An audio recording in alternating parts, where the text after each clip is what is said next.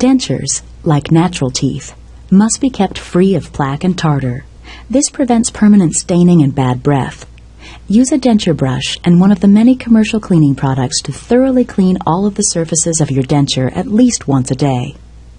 Tough stains and tartar can be removed by soaking your denture in white vinegar for several hours.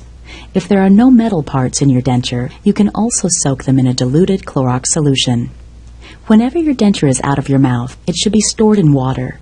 Brush your remaining teeth as well as your tongue, palate, and gums with a soft bristle brush each day to remove plaque. This keeps your teeth and tissues healthy, stimulates circulation, and keeps your breath fresh.